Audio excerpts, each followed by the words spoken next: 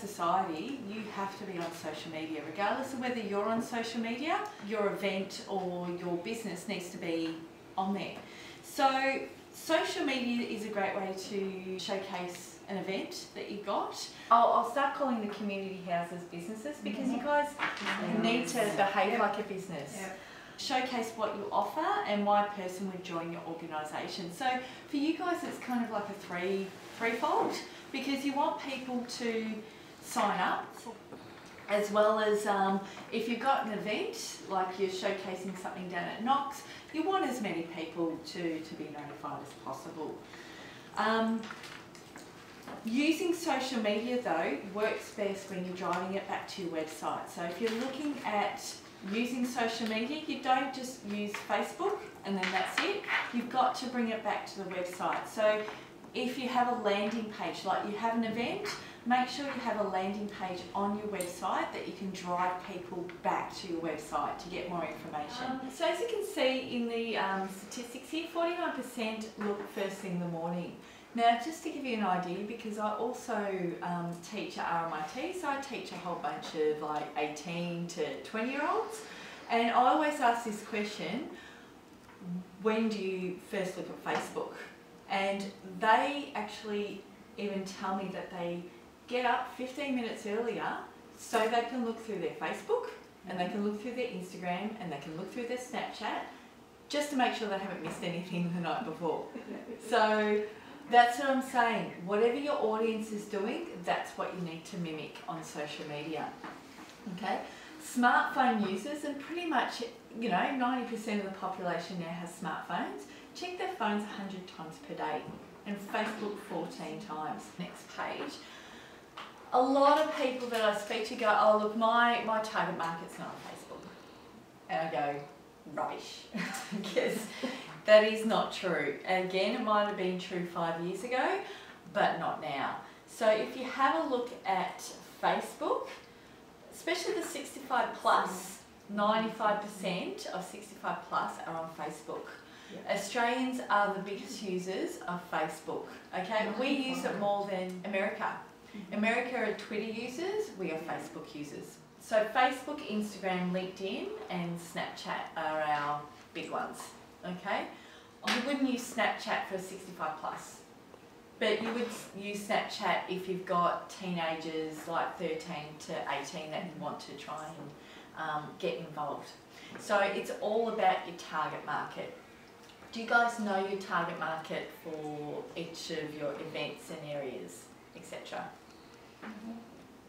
Okay, because I won't go into that, but that's something that you need to understand before you even touch on social media. Speaking to the students, I said, what do you use most? Okay, and because a lot of them go, look, we don't even look at Facebook anymore and stuff like that, even though it's on every single computer that I could see in the classroom. And okay, so what do you use first? They go to Snapchat first, then they go to Instagram, then they go to Facebook. Okay. But mind you, as I said, every single one of them are on Facebook, okay? And every single one of them are using it because they use Facebook Messenger. They're still talking. Pinterest is great for that. Now at the moment, there's about 300,000 Australian users. 60% of them are women and 40% are men that are on it. Okay, last year, halfway through 2014, they did a massive drive because it used to be 80% women and 20% men. So Pinterest has gone, well, we want to get the male market.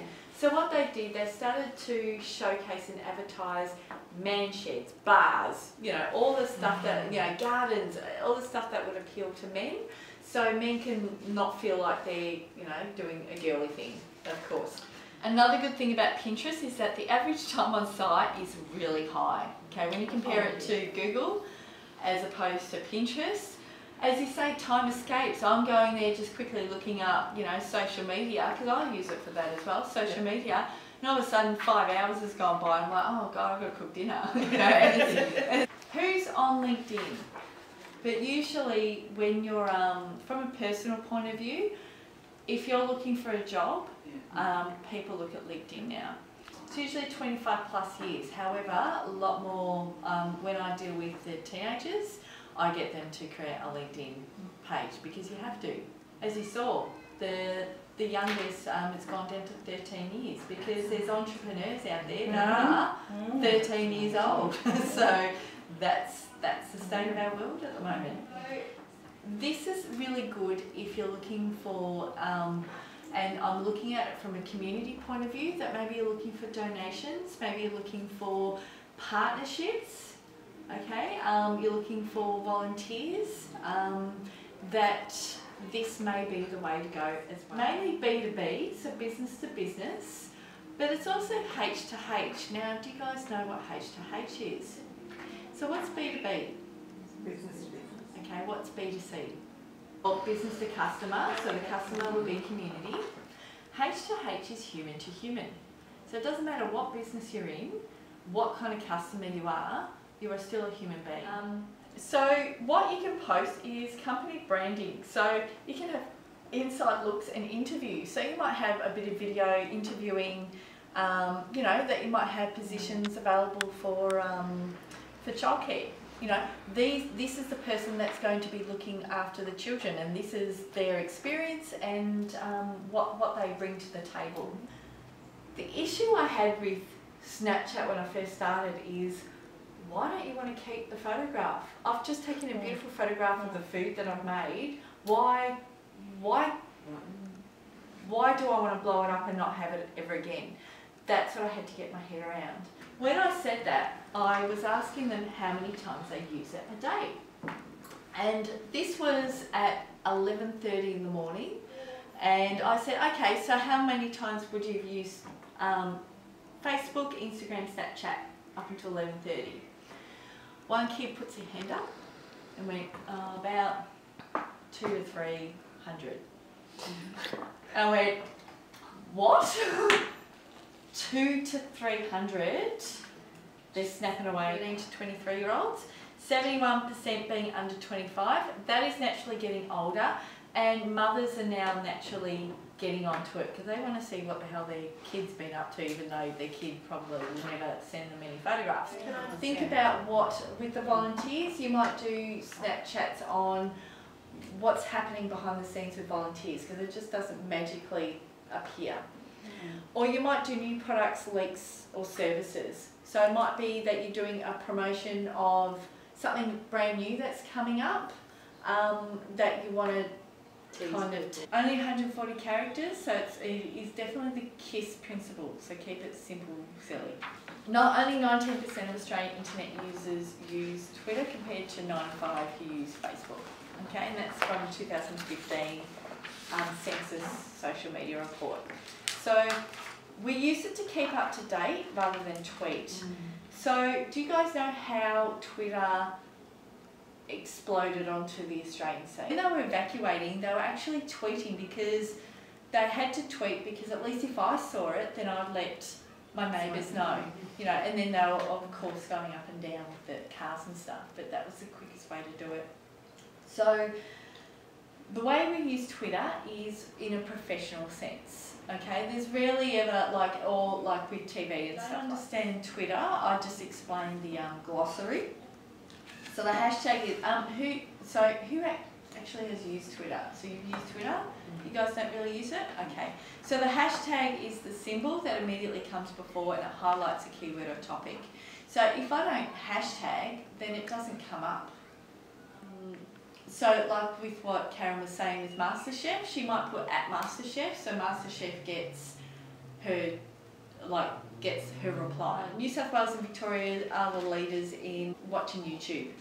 So if you don't have anything on YouTube or video, then you're losing out. 100 hours of video are uploaded to YouTube every minute. So we're just talking about YouTube. We're not even talking about Facebook at the moment. Because people have mobile phones, they're more than happy to watch it on their mobile phone. And it's quite interesting because I have a look on the train now. A lot of people are watching Netflix, YouTube, whatever, like people watching videos. Instead of listening to music. Yeah, listening to music or reading a book. So people kind of go, oh, do I really need YouTube and Facebook?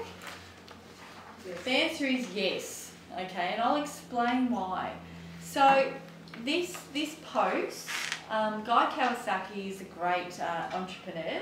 So he did a test where he uploaded a video straight to Facebook. So he didn't put it onto YouTube and then posted the YouTube video on Facebook. This was straight onto Facebook. So as you can see, nice big picture, okay? And that picture and that video was seen by over 30,000. There's more content, more friends, more pages. You are competing against 50 million other people, okay?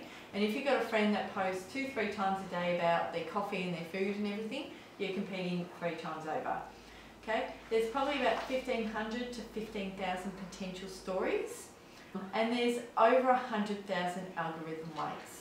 So I know a good few, I don't know all 100,000, okay? Then about 300 stories are selected, and that is what actually comes up on your newsfeed. And yes, content is affected by user interaction. If a business page comes up on your newsfeed and you don't like it, you don't do anything for it, Facebook recognises that and kind of goes, okay, well this person didn't like or didn't respond to this message, so they may not like it as much, we might not show them next time. Because Facebook is all about the customer. Okay, and if you as a customer don't like or respond to that page, Facebook do not want to upset you, so they'll show you something different. Because it's not about selling, it's aimed to increase engagement on your business, so more people see it organically. If you've got something interesting, people will share it, okay? So Coonara actually posted something about a writers group. I think Lillian was having and because it's of interest to me, and because people want to showcase what they believe in. Because Instagram is owned by Facebook, so what you see in Facebook is what you'll see in Instagram.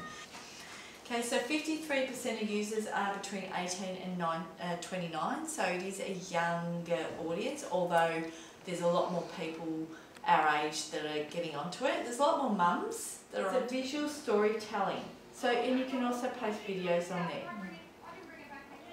Okay, social network. The thing that people love about it is that you can actually add filters to give it a more personal amplification. It used to be a couple of years ago, and some businesses still do it, that you weren't allowed to talk about the business on social media, okay, which I thought was a bit crazy, because why wouldn't you want to, I mean obviously they don't want bad social media stuff, but if something great is happening or an event is happening, why wouldn't you get your staff who ideally should be loyal to your company to showcase what you're doing? Okay, you guys are a community group. Showcase it to everyone. So what's happening now is that marketing is beginning to realise that the best advocates are the people that work for you. It might be the people that work for the dole, or anyone who has a personal social media account, real-time engagement. We were talking about instantaneous items before. You need to have someone responding, okay? And I understand everyone has their own weekends, it's really hard, but you need to. Bad luck. 24% of customers expect brands to respond on social media within 30 minutes. That could be at 2 o'clock in the morning, or that can be at 12 o'clock on a Friday